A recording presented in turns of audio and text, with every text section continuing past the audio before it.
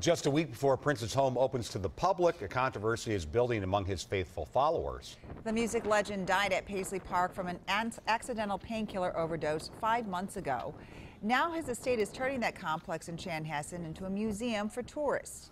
But as WCCO's Reg Chapman explains, part of the plan is hitting a sour note with some of Prince's most loyal fans. 5 months after Prince's death, and Paisley Park is still a destination for his fans. Ready? 1, 2.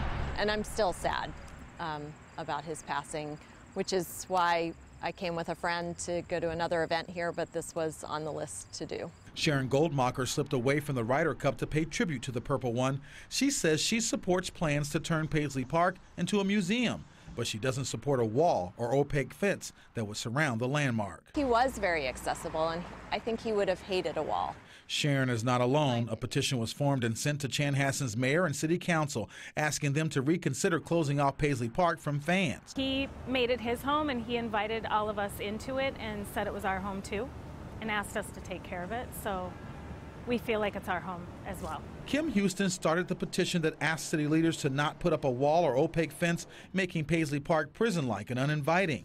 City officials believe a wall around Paisley Park would help them manage and navigate the coexistence of the people who live here and the thousands who would come to visit.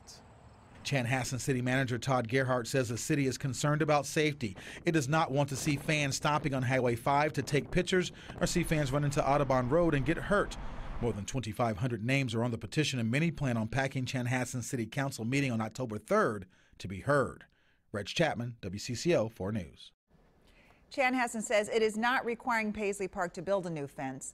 The estate would have to comply with city codes, except the barrier could be opaque for security and safety reasons.